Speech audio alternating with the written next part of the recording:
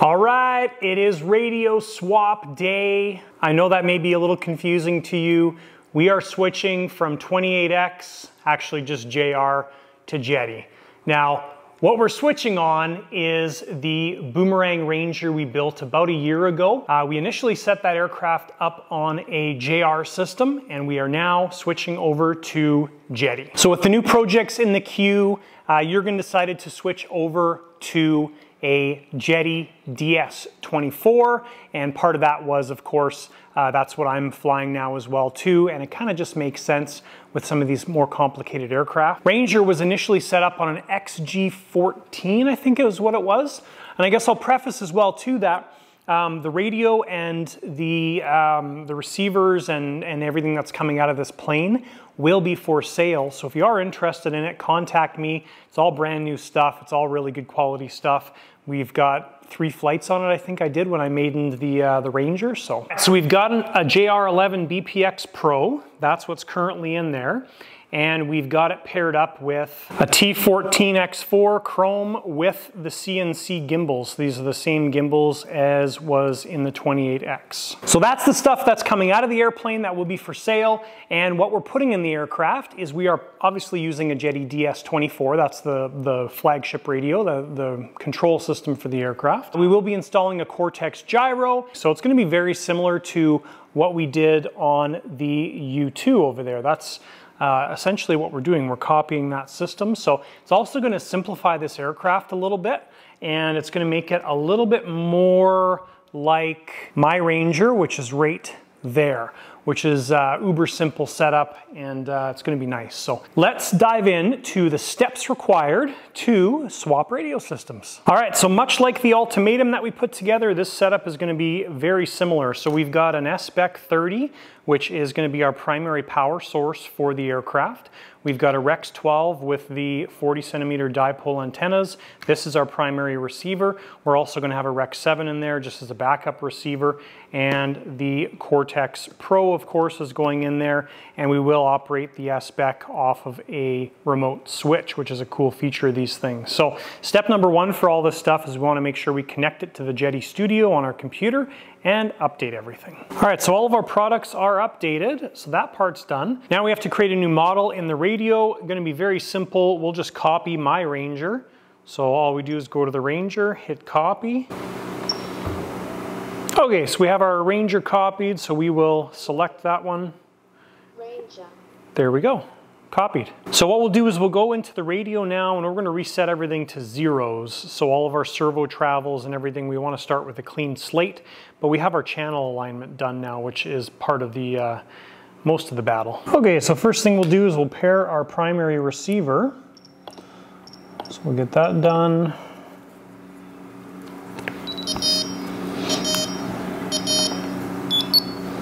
Here we go, that's done. So we've got everything set up here. I'll just show you exactly what's going on.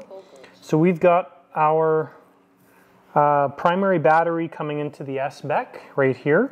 That SBEC is feeding the Rex 12. We've got our remote switch here plugged into the SBEC. Okay, so now I'll just show you guys that this all works. So everything's off right now. We've got our locked switch, which is right here. So we'll turn that to the on position. The red light on the switch. So switch turns on and the SBEC turns on. So we've got our basic setup done here, which is a step in the right direction. We know how things are going to be laid out. So normally I would make a layout for the channels and stuff, but because we're starting fresh, I'm not going to worry about that. So what we're going to do is we're going to pull the 11 BPX JR unit out here, and that is going to give us all of our servo leads and everything, and a good first step. Okay, so we've got everything out of the aircraft. Now things got a little bit simpler when we're switching to JETI, which is great. So because we set up the previous JR setup on XBus, we had a couple converters in there. So those are also going with the receiver setup. And we took our receiver setup out, and this is it here. So that's good. We're gonna set that stuff aside. Now what we're going to do is we need a plate to mount our receiver to, our JETI receiver. So what I've done here is I've cut a piece of fake carbon material, and drilled the same hole pattern that this was mounted on the side of the fuselage with, and this plate will just mount onto the wood that we previously glued on the side of the fuselage. And this gives us a location to mount our receiver setup, which is nice and clean and simple and very similar to where it was before, so our wiring should all match up very closely. Now we do need to make a tray or a plate for the Cortex as well, so we'll have to make one of those up. And the Cortex, I believe, we're going to put the Cortex right in this area right here. Again, keeping the wiring simple and clean. There's our wiring right there, so we don't have a lot of excess with this aircraft. But as long as we're keeping everything electronic-wise similar locations, will be good. All right, so a little more progress here. We've pulled the tank out. I actually forgot how I mounted this tank. So the Velcro is like super strong, and then we have one Velcro strap over top of it. But the reason we got to pull the tank out is we have to redo the battery situation here. So we're going to be powering this aircraft with exactly the same batteries as the Ultimatum, the U2 from Hispano Aviation up there. So this is the setup right here. I actually pulled these out of the Ultimatum. There's no reason to get another set of batteries when these are the perfect ideal batteries for this setup. So the 11 3-cell LiPo is going to power everything on the aircraft, including the turbine. And then this is the battery for the lighting system. So very simple battery setup again, but we need to change the mount because this old mount wasn't quite wide enough. So because we've got these lovely devices, what a fabulous time to use the 3D printer. Now I have been using these, using the printer in the background a little bit, but haven't really said anything. I made these from a raw design. These are fuel filler holders, so we use these on some of the customer planes. These get glued in place and the filler nozzle rests inside here because it's a special setup.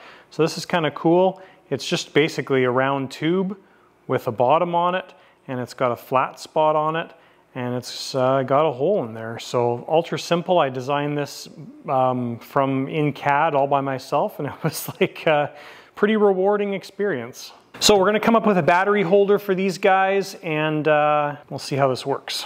All right, so I drew up the battery holder in, I think it's called Tinkercad or something like that. Pretty simple program to figure out. And we are on our way to printing the battery holder. So it's going to take a while, 6 hours and 1 minute. So it's more of a tomorrow thing, but we'll let this go ahead and see if it needs any adjustments. It's printed 4 layers so far, but it's 100 millimeters tall, so it'll be 4 inches tall or a little bit over. So definitely pretty cool to be able just to whip something like that up in a program and hit print and have it print. I think that's pretty neat. We were definitely missing out on some stuff without a 3D printer.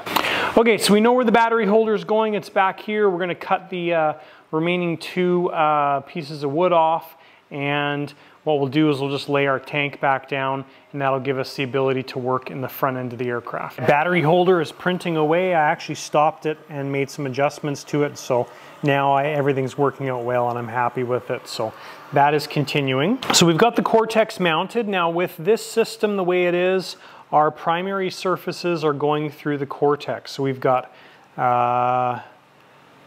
elevator, aileron, rudder, nose wheel. So channels 1 through 6 are plugged into the Cortex. Now we're starting to work on our power system here. So we're going to have our primary battery plugging into this lead.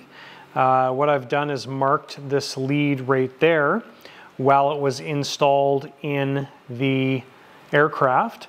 And so this plugs into the ECU, which is right here, goes over, down, over that way. So what this is this is our mark to split off. So we're going to split the wires here. We're going to have this power also feeding our BEC, our BEC, and that's really what it's splitting off to. So between our turbine and our power system on the aircraft. Now on the other side of this BEC, so this is going to be connected to that joint I was just telling you about. So the other side of the BEC, we're going to split this wire here. We're going to have this little wire tied into here. That's going to feed the gear system. And then this is going to feed our Rex 12, which is our primary power system. So that's going to be connected like that. And this lead will just be coming off and plug into the gear system. And then from back here, we'll just have another lead coming forward from the other battery, and that simply plugs into a servo lead like this, which powers the lighting system.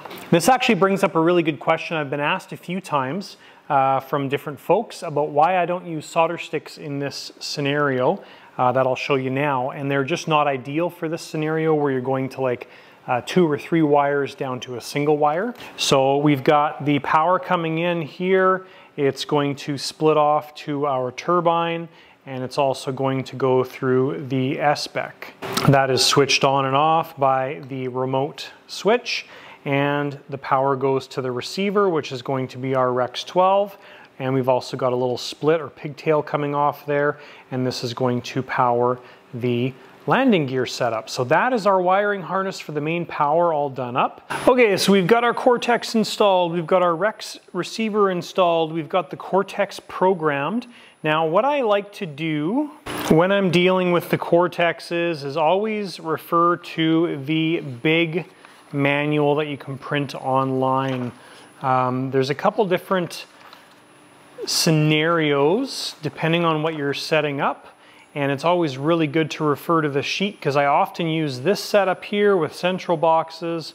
And then when I do this setup that we're doing in this plane, where you've got a receiver going in, your first 6 channels going out, it's a little bit different than this version. So I like to just recheck the instructions and reference them. And it just makes setting them up really easy. So Cortex is installed. We've got all of our servos plugged in and working. So that is done. All right, our battery holder is printing away, doing a good job. We are at about 50%, 55%, and she's looking beautiful. Okay, so now with all of our wiring done and sorted out anyways, things get a little bit easier now. We've got all the wires run from the gear side and the turbine side. Everything's run underneath the board. We got to clean that up a little bit, but that's a huge step to get done, and I'm very happy about that. So we're going to wrap it up for tonight. Tomorrow, that battery holder will be printed, so we will install that battery holder here, move the tank back as far as possible, and then we'll start working on cleaning everything up. And then probably the biggest step we have left to do is the programming in the radio. All right, so our battery holder worked out perfect. I was a little concerned about the overhang here, but worked out just fine. So this is awesome. So we're gonna have our batteries sitting in here like this is the intention.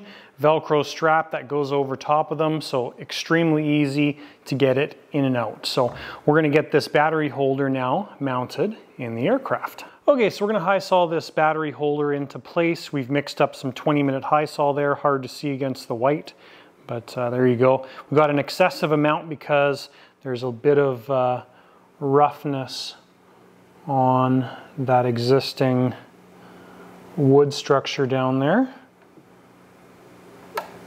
There we go. So this is the important step because this determines how far back or where our tank is positioned. So this is roughly exactly the same scenario. All we've done here is push that tank forward, given ourselves some clear working space, and now we are just going to let that set up. So I'm using the 20-minute stuff because I don't want to wait till half the day to have this stuff set up. So that's what we're looking for. Now we've put enough down there, so it might be hard to see, but when you look down at the bottom, you can see where the glue is oozing out. I don't think I'll capture that on camera properly, but anyways, guys, we're gonna let that set up now. We've got about 5 millimeters of space between the starter and the box here, which is good. So we're gonna leave that be, and then we'll start sliding the tank back and get it into position. Okay, so guys, so tank's in, that's all good. Looking awesome. So the way we're gonna run this setup is we have our primary receiver plugged into our Cortex in port B, which is good. We're gonna run a secondary power supply from the Rex 12 to port A. So that's just gonna be our positive and negative wire, no signal. And then we've got our E1 port here on our Rex 12. That's where our second receiver is gonna plug into. So our Rex 7 here, which is going to be set up as our second receiver, that's going to plug into the Rex 12. Okay, so we've got a simple extension done up here to supply extra power to the Cortex. Okay guys, so we've got everything plugged in and verified here. I'll show you exactly what we're doing just so you have an understanding of how we set this up. So if we go into, we'll start from the beginning here. So we'll go Menu, Model, Device Explorer. We're going to go into our Rex 12. And some of the important things here is we want to make sure that we're plugging into E1 for our secondary receiver. So E1 is set up to an EX bus input or backup. Okay, so that's step number one. You'll get some weird warnings while you're doing this. And then we want to go into our Rex 7. And on the Rex 7, we have set E1 to EX bus. The way this comes stock is it's set to servo. So when you do this, you'll get the warnings generally through your radio. So we're going to change that back to EX bus, and that's good. So our backup receiver is plugged into the primary receiver, so we can confirm this as well too that it works. So we'll hit that, and we'll go disable primary module. So now the primary module TX1 is disabled, but we still have control. Tells us our telemetry is lost. So, and then we can also disable secondary module, but our primary is still working. So there we go. So that's good. Some of the other things with this setup, SPEC, general settings, of course, because we're using a 3-cell LiPo, we can set our BEC voltage to whatever we want. So we've set it to 8.4, so this aircraft is getting a consistent 8.4 all the time. And then if we go to our telemetry, we've got the telemetry laid out here, which is also a nice feature. So this can now be put on our main screen, and you can see everything there that we've got as an option. So we'll go to timers and sensors, displayed telemetry. So on page number 1, we've got all of our basic stuff. Page number 2, we've got our SWIWIN stuff. We can add some more. So telemetry, we've got our SPEC here. So we'll do our voltage. We'll add amps. Add output voltage. Add 2 milliamps as well too. We'll just add it all. And then now if we go back to the main screen, page number 3, we've got all of our info there on the SPEC. So right now we know that our primary pack's at 11.52, outputting 8.41 volts. Awesome. You can see our amperage spike there if we circle the sticks. Good stuff. All right, and as the last step in our install here, we're going to use shoe goop and goop the wires. Now you don't need to use tons of shoe goop. It's really just a little bit does the perfect job. So I'll go through and I will do all of our connections. And the whole point of this is just to prevent them from wiggling out, wiggling at all, really. And I'll do the Cortex and the receiver.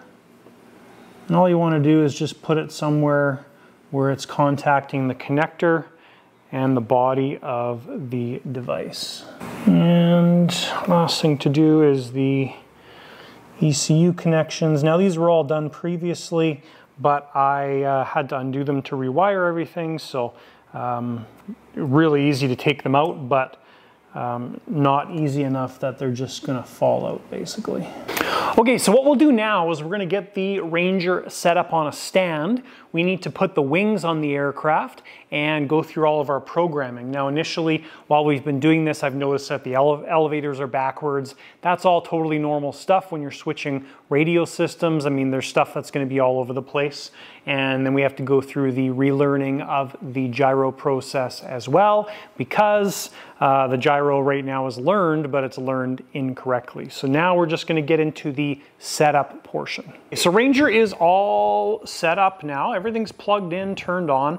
So the first thing we do when we're doing a swap over like this, once we get to this point is we want to go through and center everything. So we're going to start with a clean slate here, and we're going to center our rudder, our nose wheel, all of our surfaces, and that is our very first step. So we're just going to go into the radio now and do it there. All the servos have been centered previously when this aircraft was built, but I zeroed out all the sub trims. So now we're just going through and we're adding our sub trim to get everything centered. All right, so we've got everything centered. We've got all of our servos moving the correct direction. We've confirmed that, which is good. Now, all of our dual rates that we've got in there, they're all set up from my Ranger, so that makes things really simple. And I'll just show you here. We've got all those flight modes set up and gyro on and off set up just like normal. So we're going to keep those where they are, and I think we're happy with those settings. Okay, so now that we've got all of our travels and everything set up, we're gonna start off with programming the gyro. So what we need to do is take a bind plug. We're gonna put it in the programming port in the Cortex, and we're gonna turn the Cortex back on. So we'll turn our whole entire system back on. And we should go into the programming mode now. So it's flashing red, flashing white, double bump. So we go right aileron, left aileron, forward elevator, back elevator, right rudder, left rudder, and gyro off. There we go. So we'll turn our plane off, pull the bind plug out, we'll turn our plane back on, and it should go into the normal boot up mode now. There we go. So we're all good. Now we'll confirm. Okay, so everything's moving backwards now. There's a good solution for this. All right, this is important. So the standard way the Cortex mounts is the outputs point forward. We're backwards in this case, and we haven't allocated for that yet. So we'll go into our radio, Model, Device Explorer, Cortex Pro. So number one, digital servos. Socket orientation, upright front. That is incorrect. We want to be upright rear. There we go. We're not using dual RX, even though we are, but there's only one RX plugged in to the Cortex. So we'll hit OK, escape out of that. And what we will do is we will program it one more time. Okay, so now turned on one more time. And now, well, gyro's off, gyro's on. There we go. So our aileron's moving the correct direction. When we lift the surface, it should move in the direction we're lifting the surface. So that's working. Stand behind the plane, lift the elevator. The elevators are moving up. Move the tail to the right. The rudder moves to the right. And lastly, we'll just confirm that the nose does that. So the nose is backwards, right? If we move the nose to the right, the wheel or the steering should bring it back the other direction. So that is good. All right, guys, final two things for the Boomerang Ranger is we want to do a test run with the aircraft. We've got a new radio system. We want to plug in the GSU and run the engine, make sure everything's good with that. And then the last thing we'll do is our CG checks. Now we should be very, very close. We'll see how things work out, but I suspect we haven't really done a whole bunch of changes, but we'll do the test run first. And reason for that is because we want some fuel in the fuel system before we CG the aircraft, because we want to be in a landing condition, a landing amount of fuel. And then we will check our center of gravity and see how it works out. All right, so we're ready to test run. I got the Velcro installed on the battery holder here, and I'm very happy with how this all worked out. nice and simple solution, nice and solid. The batteries aren't going anywhere, and that's great, just super simple. So a couple of the things that we're looking for while we're doing this test run is we're going to be looking at the telemetry data on the radio from the SBEC 30, and what we're looking for is voltage drops and that kind of stuff, and then we'll have our GSU plugged in as well, and that GSU is going to tell us the turbine data. We'll just see if there's any complications, interference, and any issues, and we'll do a test run on this engine.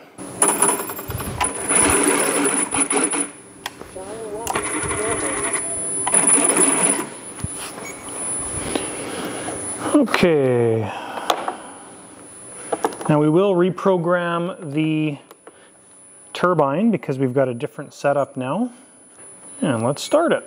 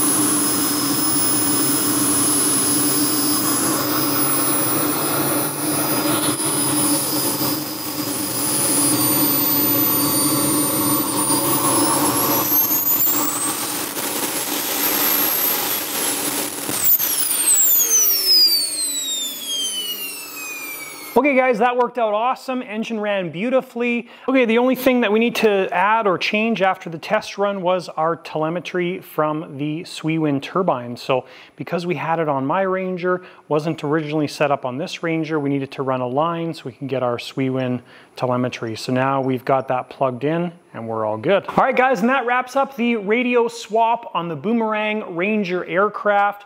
Really not overly complicated, but we did have to do some rewiring on this aircraft to make it all jive. But more simple aircraft. I think it's going to fly better. We've got a better setup with the Cortex taking care of all the gyro for everything. So really excited to see this thing airborne again. And I think it's going to be a beautiful flyer. So thanks for watching. If you have any questions or comments, make sure you list them down below. You can always reach out to me via email, thelightersideofrc@gmail.com. And we'll see you in the next video.